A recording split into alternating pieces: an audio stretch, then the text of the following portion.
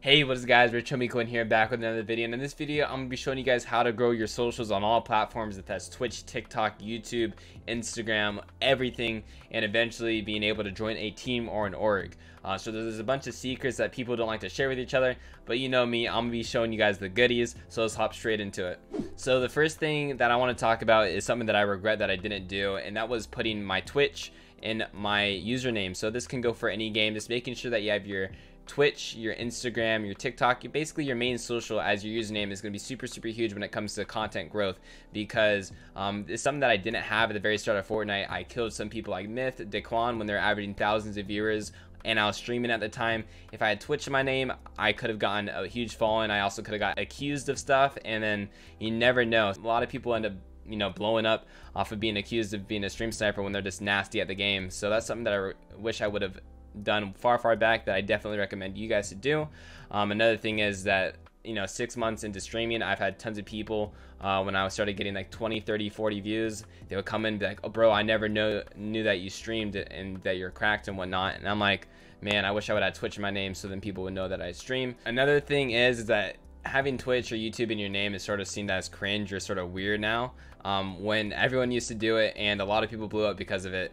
People hate on others for having Twitch or YouTube in their name, when most of the time that it only really does help out your brand. Someone might go in there to be positive, like, hey, oh, you just destroyed me, GG's, or they might go in and be like, bro, you're terrible at the game, stop playing like a absolute pussy. But then if you treat them with kindness, then they might be like, bro, I'm sorry for treating you like that, and you're actually kind of dope. Keep up the grind. All right guys, let's start off with hopping into Instagram is honestly my favorite platform, and it's the one that I'm best with the growth. So a lot of the stuff here that I'm going to be telling you guys is going to help you guys out significantly. So the first thing I sort of want to talk about is sort of how to post. A lot of people end up struggling when it comes to posts or whatnot. So the biggest thing is to make sure that your posts aren't too long and that they have a good thumbnail. Thumbnail is really huge when it comes to algorithm. So at the very bottom here, there's a cover, and you get to choose your cover for the clip. And you can also trim your clip to make sure that it's not long. You want to get it straight to the action and make sure that the attention span is going to be very high when it comes to posts.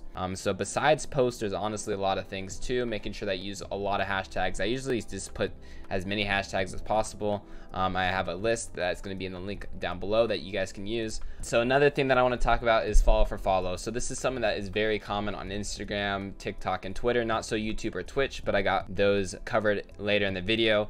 So you can basically go onto a big team, a big player, and you basically click on their name, you go to their followers, and then you sort of see their recent following, and then you follow those people because those are the most active people that are online right now. So these people are people that recently followed Reet, so they're most likely going to get a notification and also follow me back after they check out my page if they see that I'm cracked, or just people just don't care about following and sometimes just follow you to show love. So this is one way that you can grow followers. You just got to be careful with limits. There's only so many people you can follow at once. Instagram is, I think, is at 200, so I usually would just do this 100 followers every like 30 minutes, and then I would go check my following and unfollow the people that didn't follow me back. So this is just one way. As you can see, people are already following me back. Obviously the bigger you get, the more followers you're gonna get, because they're gonna be like, damn, this guy 50k just followed me. But as you can see, this does work. So if you do this in proportions and unfollow people periodically, you're gonna end up getting some actual supporters that stay and ride with you. Hopping into the next way to grow on Instagram, there's basically a bunch of hashtag sections that you can go check out. So if I go to hashtag Fortnite montage, there's 1.9 million posts. Along with those posts, there's a bunch of frequent posts that go with it. Let's go see if it will actually load.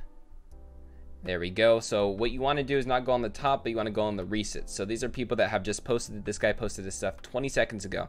So you want to spam like and to scroll down, hoping that someone sees your notification, ends up doing the same thing to you, liking your post or following you back. So this is one way that you can end up getting a good following back, or just grow when it comes to your numbers on socials. There's also another thing that you can do. So what I used to do is just sort of have a positive message that I would post under people's pages. You can see other people are doing this too. Something like, keep up the grind, you're nuts, and then you'd basically copy and paste this down posts. So you're sort of showing fake love, but at the same time you're not sort of begging for followers. So it was something that I used to do because, you know, obviously you're going to be showing positive interaction to them. It's not like you're like, oh, I'm cracked, am I cracked, check me out. It's more or less you're just showing love and hoping that they show love back to your page, and I honestly think there's nothing wrong with that. So that's a lot of the huge growth when it comes to Instagram. Also just networking, talking to other people that has big followers and doing shout outs for shout outs. Be like, hey, I'll post your stuff on my page if you posted it on yours. Talking like story. But yeah, these are a lot of the techniques that I used to grow on my Instagram when I first started out. Let's hop on to Twitter. So Twitter is different to Instagram. Follow for followers does work, but definitely not as well. So it's something that I don't recommend too much. But there's definitely a lot of ways to grow. I see a lot of content creators and pros doing certain things like this. So the first thing that I would say is honestly just show love. If you see someone in the community that you like or support, turn on their notifications, and then you want to have fast responses under their tweets, whatever they tweet. Someone, so Booga tweets out this, I say I use code Booga or something like that. Something other than Noti Gang, something that has actual meaning to it is going to be super important. Because then that streamer is going to, you know, realize like, oh, this guy supports me. Someone posted a dope clip, you'd be like, damn, that's a nice shot, or you're cracked or something like that. So just honestly just showing love to a streamer is going to maybe get you a follow back for them. And then when you get that follow back, let's say Booga is following me, right? Now this could work with or without a follow. You basically want to go into the replies, and you just want to spam like the comments. So since you're the Noti Gang, there's going to be other people that also have Noti Gang on. So when you're liking their comments, instead of 10 hours ago, I like this comment, that comment was going to be posted 1 to 2 minutes ago. So they're going to be on Twitter, they're going to see the notification, then they're going to check out your page, they might like up your stuff, or they might follow you back. Not only that, they're going to be following Booga, right? And since Booga follows me, when they go over to my page, it's going to say followed by Booga. So then that person's like, oh, this guy's followed by Booga and he's liking my stuff, I'm going to go follow him, and hopefully he follows me back. So basically you can build some credibility and also just grow a following off of that. So it's one of the very small things that you're like, oh, that's how that works. But yeah, definitely having notifications on, liking the post, showing love, and then spam liking comments under. Those people are probably going to show love back, especially when you're the Noti Gang, because they're on Twitter for the past 1 to 2 minutes. So that's honestly a very unique way to grow on Twitter that I feel like a lot of people do not know how to. So hopping onto YouTube, it's all about being consistent. YouTube is definitely a platform that I struggle in, so there's a lot of stuff that I haven't figured out. I like to be a lot of unique with my content. I like uploading stuff that I like, but sometimes following the algorithm is definitely going to be what's going to be popping off your posts. So there's a couple things that I have to recommend. Is that daily posting or every other day posting is super important on YouTube. The more you post on any social media, it's going to increase your following, and it's also increase your views, because it gives the opportunity for more people to see it. Along with that, there's also hashtags that you can use, and I just really want to emphasize daily posting on TikTok, Instagram, daily streams, Twitter, and YouTube is going to be super important. You sort of have to go all in, because if you stop posting and then you end up starting to post again, you're not going to be recommended to them because they haven't watched your stuff like until like 2 or 3 weeks ago, versus people that they may have watched, you know, last night, they're going to be recommended that. So being really consistent with your posts. Thumbnails are super important from what I've seen from YouTube, mainly just doing trendy stuff, trendy titles, and just following the algorithm is what it's called. So if a song is doing really well for montages, just make a montage with that song if you want to do that way. Or you can, you know, branch out, make your own content that's going to make you unique, but that is definitely a lot more skillful to do, that a lot of people cannot replicate.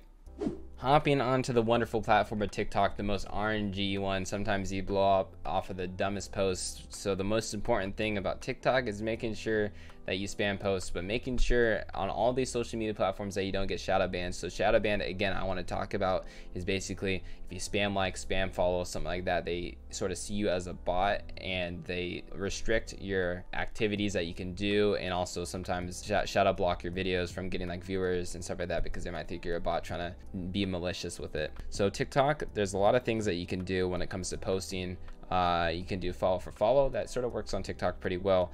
Commenting and spamming likes under comments also does work, as shown in the previous socials. One of the things is when it comes to posts, you want to make sure that your post isn't too long, and when you're doing a post that you sort of do a couple of things. You have a good thumbnail, good length, And you can also do trendy songs. So like, let's say there's like a song that's really popular right now, you can add that song. Let's say it's Peaches, because that's going to be more recommended on For You pages, you know, adding effects, adding stuff like that. And then, you know, when you get to the post, you can do that, and then making sure that you put hashtags like hashtag Fortnite montage, whatever it may be, is definitely gonna be helping you grow.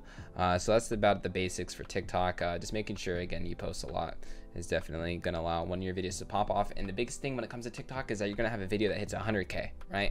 And then you expect every other video to hit 100K. Don't expect that. That's like very RNG-esque, and so don't allow that to demotivate you, and just keep posting, because then it's gonna happen again, and then it's gonna happen again, and then you're just gonna be increasing your following and all that stuff like that. So biggest thing about doing social media is do not get demotivated, and you have to stick to it. Also, this is something that I had to find out the hard way, is to not monetize your TikTok account. When you monetize your TikTok account, TikTok sort of restricts your For You page pop-up and stuff like that, because they don't want you to make money off of their platform, because it's taken away from them. So it's kind of scummy, but it's something that a lot of platforms probably also do. So making sure that you grow a decent following before going for that monetization is going to be huge when it comes to your success. Alrighty, so we're gonna be hopping on to my favorite platform, and that is Twitch. So there's a bunch of things that I've learned across the lines, but the biggest thing about growing on Twitch is that you need to grow on other platforms. You know, growing on Instagram, TikTok, whatever it may be, really helps you grow on Twitch, because then you can promote whenever you're streaming, whenever you go live, especially on Twitter. Be like, yeah, I'm going live. People come in and they show love, drop follows and stuff like that. So making sure, if you want to grow on Twitch, you have to grow on other socials is super important. I got a couple more tricks up my sleeve for you guys though, as y'all already know.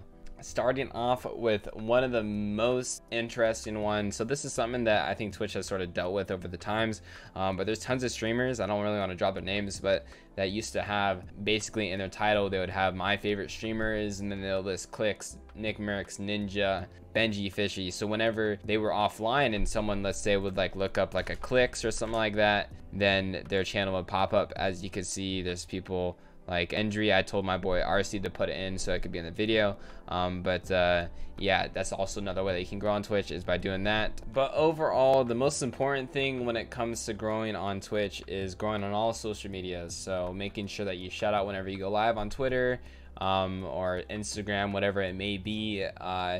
The more socials you grow on, the more expansive your audience is going to be able to be, because then you can connect with people from all different places, and then you basically get to see what works the best for you.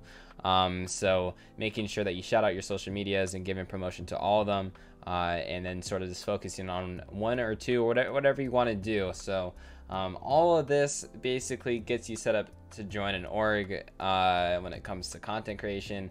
And then obviously, if you're a competitive player, you can also have placements behind that, so that definitely does help. So I hope you guys did enjoy the video. If you guys did enjoy it, drop a like, comment what you guys want to see next, or if you guys have any tips, and make sure you guys are subscribed. I'll see you guys in the next one. Peace out, boys.